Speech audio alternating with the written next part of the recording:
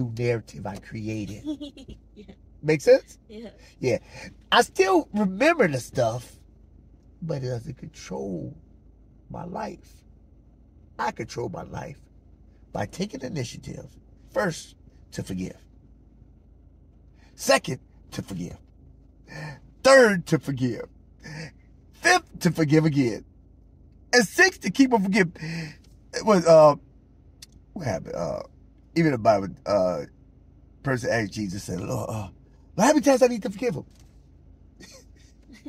7 times 7? So, Lord, 7 times 7. Yeah, 7 times 7.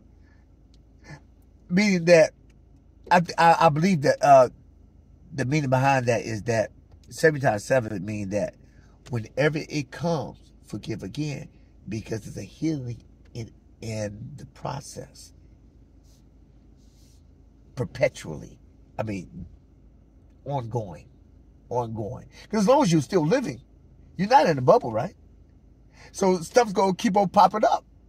That's going to remind you of whatever wrong somebody else has done. And that's all right. But when it reminds you, then you say, oh yeah, I've overcame that. And that. And that. And that. And that. And I'm still moving forward. When you don't overcome it, then when it comes up, it suffocates you. It stagnates you.